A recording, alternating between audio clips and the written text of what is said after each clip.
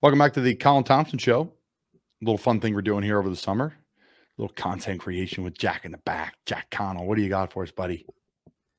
Nothing much, man. We're going to do – I've got – Colin. The people want to know. I mean, they haven't asked yet, but I can tell they want to know. They're waiting for these answers from you. I've got a mixture of some NFL questions alongside some generic life questions and sports in general. So, I mean, we'll start on the football side of things. What was your welcome to the NFL moment? That's a great question. I think the welcome to the NFL moment for me is when I actually got cut from the Giants. Woke up in the morning after the preseason game against the Steelers, preseason game number 1, 2017. Wake up, rolling around the floor, stomach's killing me, get rushed into the hospital to get surgery, emergency appendectomy. The doctor comes in who's going to do it from the Giants. He's rubbing the mustard off his shirt from his wife on a Sunday. They were out to lunch. He came in and did the surgery. Felt great and got cut 48 hours later after I told I was going to be with the team and I was going to be given 2 weeks to get healthy, and I'm a part of the future of the roster. So I think the welcome to the NFL moment for me is when I got cut from the Giants after just having a casual conversation with the assistant GM and then just saying, hey, Colin, come in here. It's not personal, but we had to let you go. It's training camp. We need your roster spot. We're going to bring you back. They never did. I still had to work out with them down the line too. So it was no really love loss. It's part of the business. But, yeah, that was definitely my welcome to the NFL moment. It started Not For Long Media too, because I knew the NFL stood for Not For Long. So that's why we're here today. Beginning of it all, really. I mean, It's a positive end to a bad – I guess you would say a bad story, yeah. But what would you say is the hardest hitting defender you've ever faced in through college, NFL, whether it was on your same team, opposing team, whoever? There's some really hard hitters I've faced over the years. I'll say college, the first guy that comes to mind, there's going to be 2 guys that come to mind. One was John Bostic, who I ended up playing in the NFL too. I played against John in Florida. The other one was at Temple was Avery Williams. Not the biggest guy, but, man, he could lay the wood and hit people. And then the NFL, I've been hit hard. Trust me, I'm not going to say I haven't, but more in practice, I've been hit harder when I was with the Giants. Devon Kennard, who now plays with Arizona, who's like an outside linebacker, but he was a Mike linebacker at the time, a middle linebacker, like 255, 260, like a Jeremiah Trotter thing. We motioned in the backfield, and I'd run lead draw, and he would just light me up, absolutely light me up. Yeah, so those are the 3 guys that kind of stick out, just asking me up top of the cuff that I think that have hit me the hardest over the years. That's quite a list. I mean, I could never do it. I mean, it's just the thought of having to line up against a Myles Garrett or a Khalil Mack 40 times like in one afternoon. It's definitely a challenge. So with that, I mean, I personally, I know the answer, but the audience does not know. Who is your favorite tight end ever and why? So the greatest tight end ever is Rob Gronkowski. It's not close, in my opinion. No one has blocked, catch, run after the catch, jump ball, every route. He's good at it. Dominant in the pass game. Absolutely insane what he's done and the injuries and the stuff he's played through. So Rob's the best of all time. But my favorite all time is Jason Witten. He's the most film I've watched. He's the most I've tried to replicate. Jason's a great athlete and a big man. I think I'm the closest to him. I'm nowhere near him athletically, I think, but I'm trying.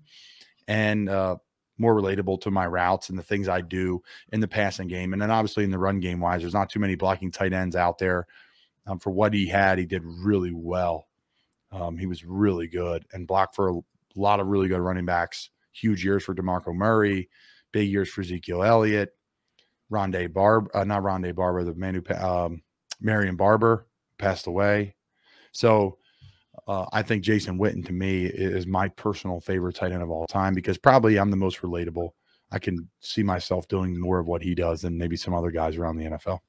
As an Eagles fan, I could tell you very clearly Witten wouldn't even crack probably my top 10 favorite tight end. I could probably go 50 tight ends before ever mentioning Witten.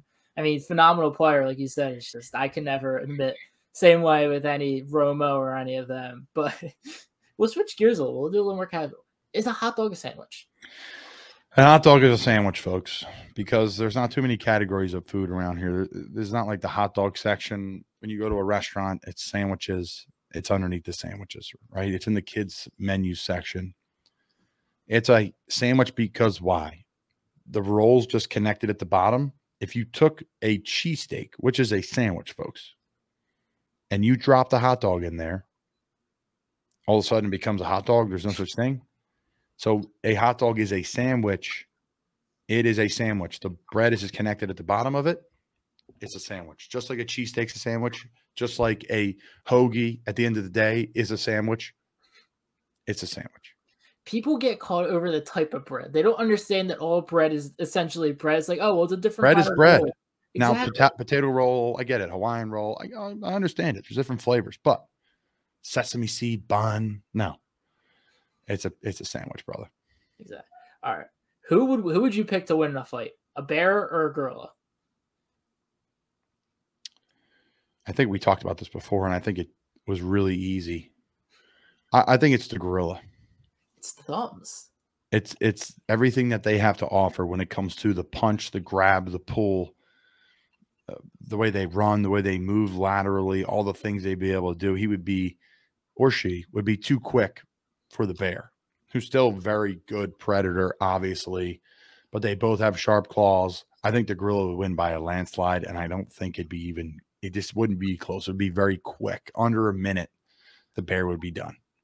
I feel like it would be. I think it would be contested. But like I said, I think the opposable thumbs. That's the difference maker right there.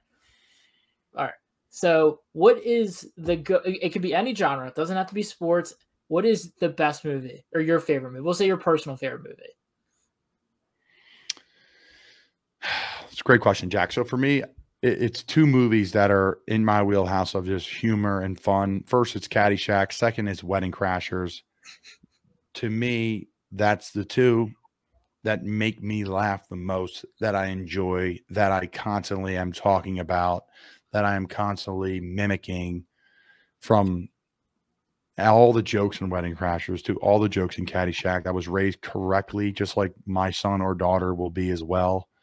They will be raised correctly, and they will watch Caddyshack and learn about life. So yes, to answer your question, Jack, it is Wedding Crashers and it is Caddyshack for me. They're my two movies. That's an interesting. I would go in that. My favorite. It's the stupidest movie of all time. Hot Rod. Have you ever seen that? It's like Andy Samberg. It's like Bill Hader. It's from like 2007. It's the best stupid funny. There's literally like a 5-minute clip in the middle of it of Andy Samberg just falling down a giant mountain. Like continue. It's the stupidest movie of all time. It cracks me up. All right. Michael Jordan or LeBron James? Who's the GOAT? Michael Jordan's the best basketball player to walk the earth. Yeah, let me get this again. Michael Jordan is the best basketball player to ever walk the earth. LeBron James is the best athlete to ever walk the earth. That's my opinion. Mike, obviously, successfully, what he did, incredible as a basketball player. Same with LeBron, right? LeBron is like almost 40, and he's just really could be MVP of the league every year. He's been healthy, other than this past year, every single season, other than like a sprained ankle or something. He's been absolutely dominant. He's changed the way business media is worked. He's changed the way about player mobility, player empowerment for the better. So LeBron, again, we're not talking politics. We're talking sports here. LeBron James is the best athlete, in my opinion, to walk the earth, to be that big, to be that strong, to be that lean. He probably could put on another 50, 60 pounds if he really wanted to, if he was playing 30 games a year. But to do what he's done for so long, best athlete to walk the earth, LeBron, and then best player ever is Michael Jordan. I think that's pretty fair. I was reading an article earlier today, actually. It was like, I forget when it was from, but it was basically Michael Jordan talking about how he would stop LeBron and how he couldn't. He basically said, I could not stop him when he puts his head down drives. And it was just basically how he would defend the move that would go in. And that was pretty interesting. I was hearing how a GOAT would pretty much cover another GOAT. It's interesting to see that sort of thought process. But continuing in the trend of sports in general, the favorite jersey, again, this can be high school to professional, college, your favorite jersey you ever worn, specifically home, away, like it's one singular jersey. Wow. That's a great question, Jack.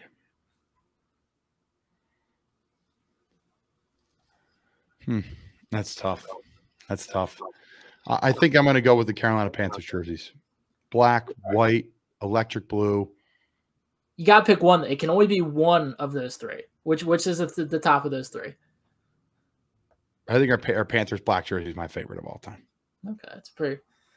That's been good enough that they haven't changed it in 25, 30 years. You know, super swaggy. My swagger is way up. I'm not that good looking of a guy, but in a black jersey, I actually look pretty good. So I'm going to go Panthers black jersey, 4,000.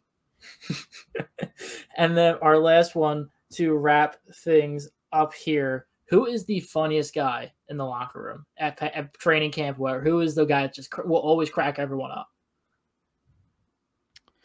Wow. I thought I was prepared for this, but there's a lot of really funny guys I play with over there. I'd say Christian McCaffrey is one of the funnier guys on the team. It's an interesting one. He is dead serious. Don't get me wrong. And he is a workhorse, and he is a grinder, and he is the hardest working guy I've ever played with. But C-Mac is pretty funny. C-Mac's pretty funny. So I'm going to go Christian McCaffrey. He's one of, if not the funniest guys on the team. I mean, like you said, he strikes me as a very stoic figure. Like you said, like very serious. But I could never see that he would ever flip that switch to be a funny guy. I just can't envision that in my head. It's just a weird flip to see. It's almost like we see Peyton Manning like screaming Omaha and everything on the field, being like this insane, intense guy. And then you see him on SNL just like pelting kids in the head with footballs. Yeah. No, Christian's dead serious. Don't get me wrong. Dead serious. And that's the best way to put it. He's dead serious. But when he's hanging out, when he's playing ping pong in the locker room, and he's just trying to be a normal person, get away from football, Christian's up there with one of the funniest guys in the locker room for sure. Well, that is our 10th question. So I guess that will wrap up our first edition of 10 with Thompy. I'm interested to see how the people react to your takes. I mean, they're always in an uproar over your takes, whether it's Wayne Gretzky and McDavid, the Stanley Cup. I mean, most people were great with their Stanley Cup take. Arch Manning kind of rattled people. You're definitely a decisive person with your takes. You have to be, Jack. You got to stand steadfast on the truth in life, all right? It's not an opinion, it's truth. So appreciate everybody listening. Appreciate everyone's support of the Colin Thompson Show and Not For Long Media. We look forward to talking to you guys soon, sending your questions down the road for 10 with Thompy. We appreciate it.